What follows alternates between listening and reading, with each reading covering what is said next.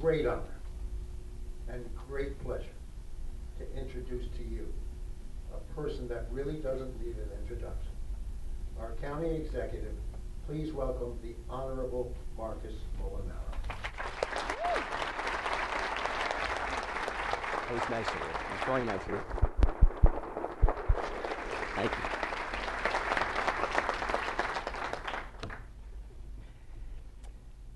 Where do you start? I have to tell you that Charlie did neither lie nor exaggerate that story, although I was certainly happy if the governor wanted to speak to the chamber, I would give you a break from having to listen to me yet one more time. But I'm here today, and Charlie, I want to extend on behalf of Dutchess County our thanks to you. Really, for his entire service to this Chamber of Commerce, no one has been a stronger, more enthusiastic advocate for the businesses of Dutchess County and Dutchess County as a whole than Charlie North. So Charlie, on behalf of Dutchess County, we're grateful for your impact, for your leadership, and your service. And we join with everyone else in celebrating the great works of Charlie North. You know that one.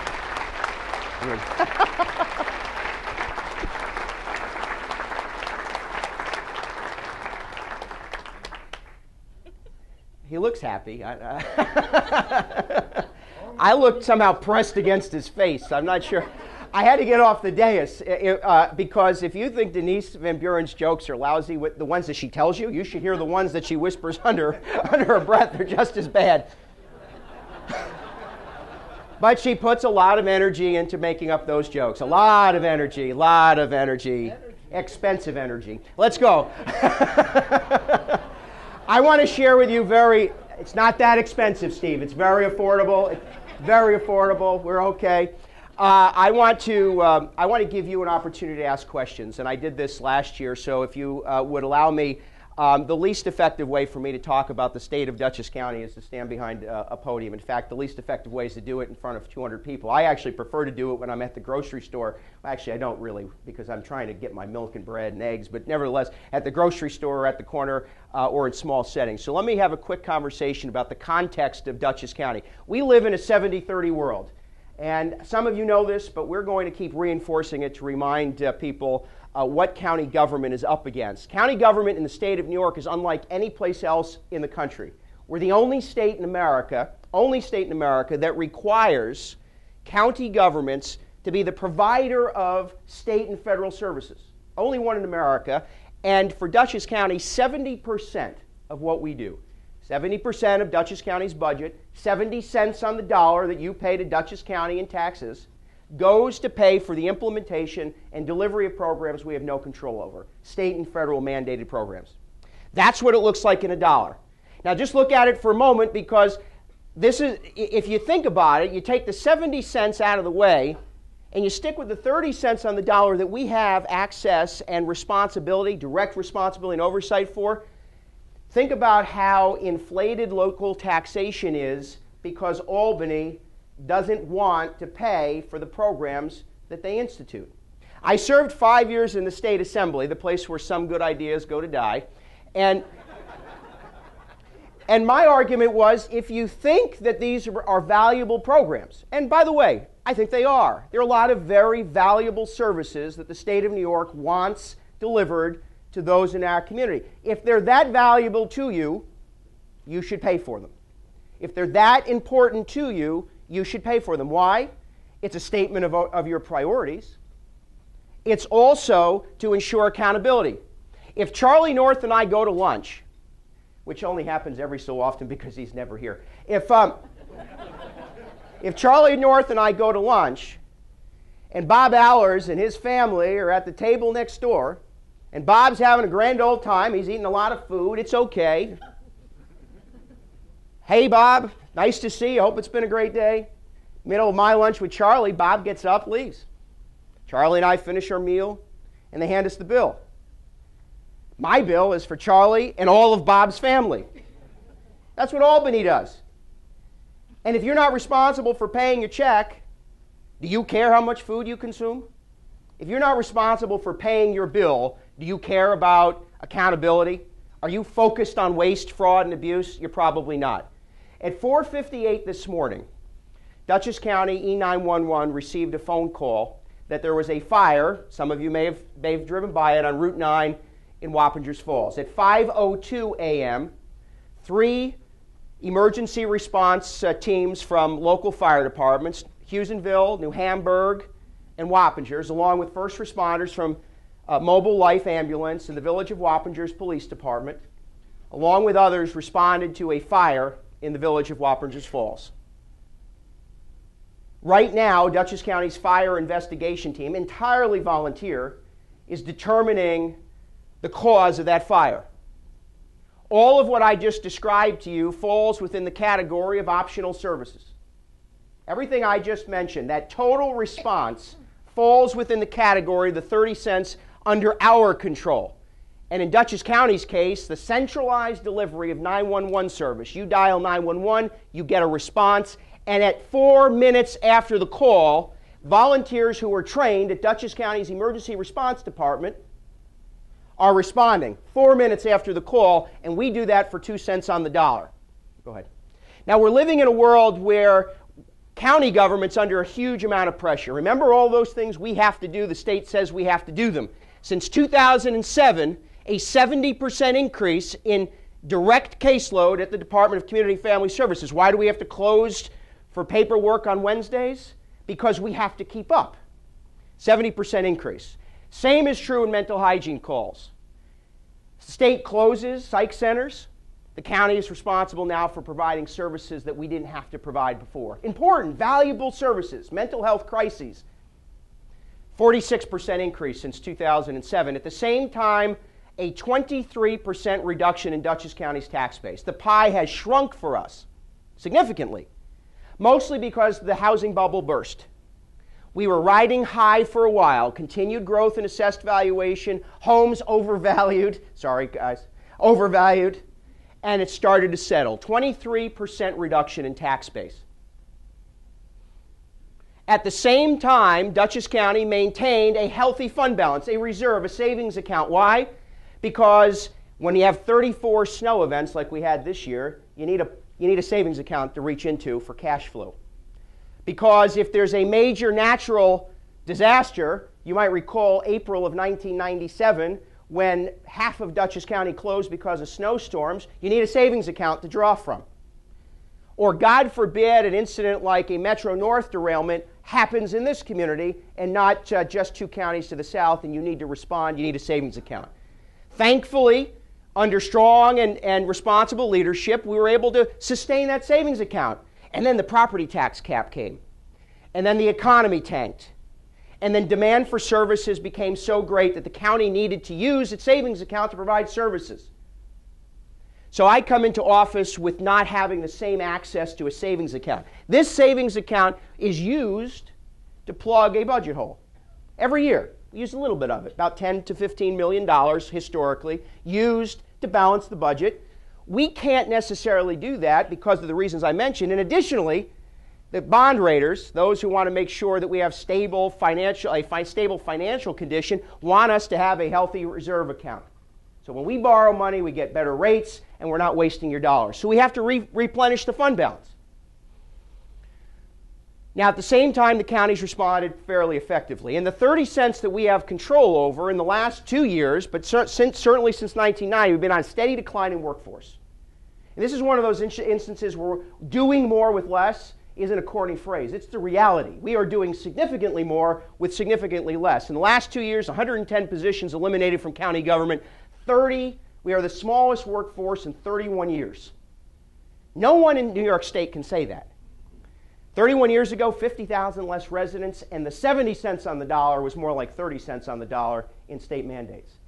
There is no one in New York State who can say that they are the 6th lowest per capita in spending, the 9th lowest per capita in taxation, and they have the smallest workforce in 31 years. And with the 30 cents we have control over, we've been wringing out efficiencies. Last year, significant restructuring in county government, consolidation of departments, total savings over the next 5 years, $38 million. Significant in a budget that's already fairly constrained. Now, at the same time, Dutchess County's economy has been struggling. There's no question. You know that firsthand. We live in a time where, quite frankly, we continue to face an economic recession. The tax base is still shrinking. Workforce is stabilizing, unemployment starting to come down, but not significant enough to suggest that we're out of the woods. But the one engine of our economy that's been growing over the course of the last several years has been tourism. And thankfully, we've been seeing the growth. $7.7 billion in New York State tourism spending, 25,000 jobs in New York State, $400 million in tourism spending in Dutchess County last year. Significant support to businesses. At the same time, we've seen these great businesses grow. The change in agriculture, for instance, from traditional farming to agribusiness, agritourism, and this has helped to sustain us. There is good news in Dutchess County's economy. We like to talk about the bad news because it seems to be all around us all the time. But I have to tell you that we've been able to sustain a government that provides efficient services. We have been able to sustain a quality of life from our rail trails to the walkway to great parks and great amenities to historic sites, the second largest agricultural fair in the state, and these businesses growing here in Dutchess, and we are primed for the next round of growth. At the same time, though, and Charlie and the Chamber knows this firsthand, we have been restructuring our response to economic development. The future of our largest private sector employer is at best uncertain, although I would suggest to you it's probably more certain than we would like to admit, and that is that we have to change the way we address economic challenges. Over the last year and a half, we've been working on a new strategy, 6 basic principles with measurements. Somebody said to me on my way in, how do you make government work more like a business? You establish outcomes. You establish a metric to evaluate whether or not you've achieved those outcomes, and you have benchmarks along the way. For the first time in a long time, that's what we've said to the economic development infrastructure. We want to know, what do you intend to accomplish with the $500,000 Dutchess County dedicates to you as economic development? And how are you going to get there? And does our strategy evolve with our challenge? Areas that we're focused on, retention and expansion, certainly. Job growth, 60% of job growth that comes from existing businesses. 70% of that job growth comes from single and small businesses within the county. Where's our best return on smallest investment? Supporting existing businesses, supporting you, bringing the Chamber into economic development for retention and expansion. Expedited permitting and review. There are a lot of businesses that will compete in New York State. They're willing to take on the challenge. The taxes are high, the cost of living is high, the challenges are big, but they're willing to take the risk if only they knew that they could get through a review process that wasn't going to take them 3.5 years to build an ice cream stand. And if you think I'm using a bad example, it exists. There are environmental reviews, certainly, and we want to work with municipalities. Todd Tancredi's here. Town of Poughkeepsie is a good example. Speed up the review. Within county government, take the 3 agencies that do permitting, speed them up. Have them integrate, coordinate, work together, get the process done quicker. Also, we have an aging infrastructure. I don't need to tell you this, but the Northeast especially has been dismally behind in investing in infrastructure. It's partly our fault. We don't see it, so we don't want to spend money on it. But we have bridges, highways, roads, water and sewer that hasn't been expanded in decades. You want growth, you've got to bring water and sewer to businesses. You've got to bring water and sewer to our commercial corridors. We are going to restructure our open space and farmland protection program to link infrastructure with farming preservation. Link infrastructure, bring water and sewer, leverage state and federal dollars into our commercial corridors, while at the same time supporting not just the preservation of farmland, but the preservation and expansion of farming as an industry. And by linking those two together, you can relieve pressure on open space so that we're not forcing development to go where it's easiest and provide a quicker path to growth through infrastructure advancement. Business attraction, we're still out in the world fishing. We have 2.5 million square feet of vacant commercial space in Dutchess County that needs to be filled. We need partners. We need to work with Central Hudson through their new commercial corridor investment that they're making this year with Dutchess County. We need to work with IBM to find a buyer to keep their space active, alive, and their people employed. Entrepreneurial development, 20,000 college students in this county today. We're going to lose most of them. Our goal is to keep them here.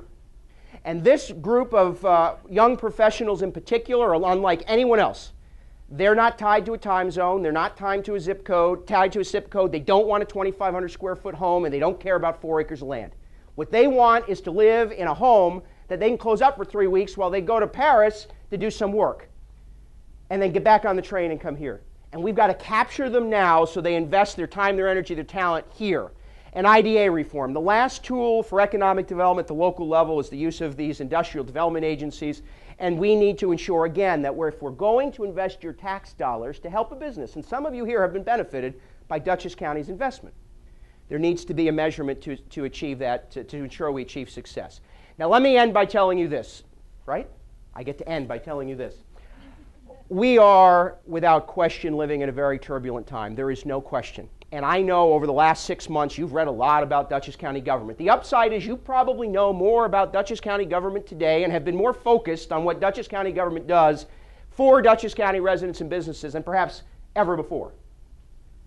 We went into the 2014 budget not wanting to decimate services.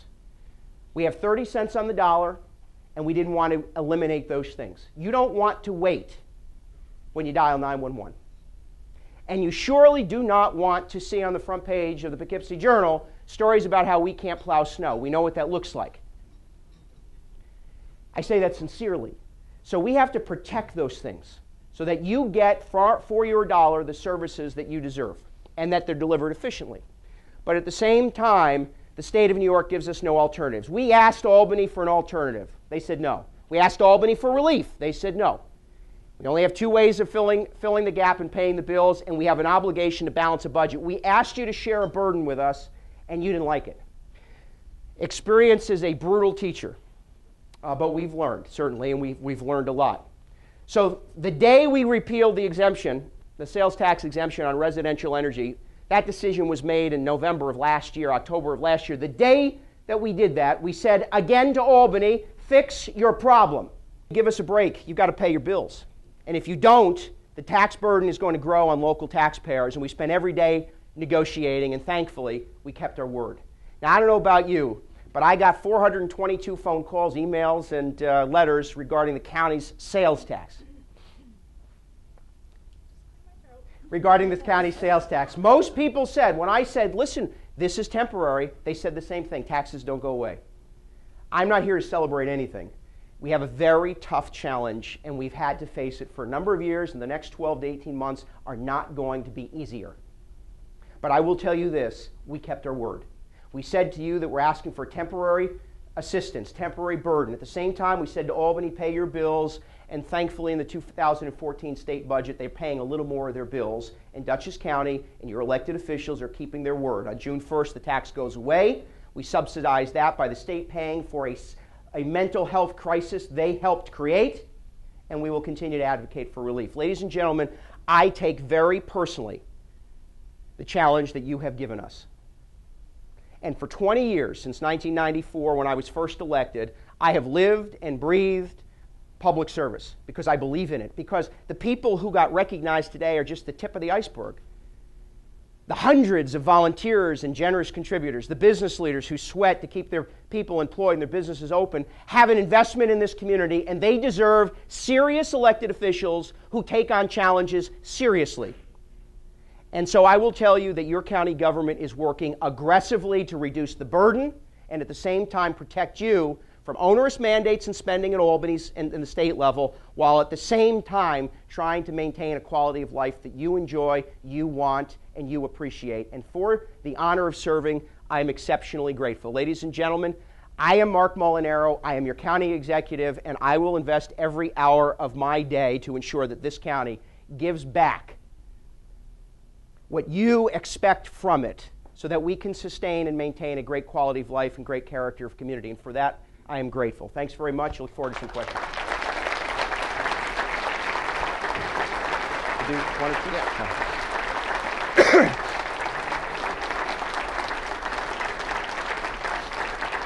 Marc, on behalf of the Dutchess County Regional Chamber of Commerce, its board members, and staff, please accept this painting from local artist Seth Nadell. You have the view outside your office, and now you've got a painting to prove it. Terrific, thank you. Are we, he's going to do what, he's going to... Do you have any questions? Any questions? Right over here. Marc, what are the top three of the 70% mandate? What are they? Medicaid is worth $44 million. We're responsible for paying only state in America that does it this way. Special education, preschool, and early intervention services, about $9 million, only state in America that does that. And state-imposed pensions that we have no control over. Again, the state of New York is the only state in America that does it this way. Any other questions? Marc, is there anything on the horizon for consolidation of services and Yes, first with consolidation of services. I believe in it. I've served now in every level of government, and I can tell you there's too much of it. First and foremost, county government has been, really for the last decade, committed to consolidation. Bill Steinhaus initiated many consolidation efforts within county government. This past year, significant consolidations. Next year, we are looking at merging the Departments of Health and Department of Mental Hygiene to create an integrated delivery of service, also save money. At the same time, Todd Tancredi knows this, and some of my local officials know this. At the same time, we've said that the towns, villages, and cities of Dutchess County, you've been doing business one way forever. You can do it more effectively. I know this because you tell us that you have ways to consolidate.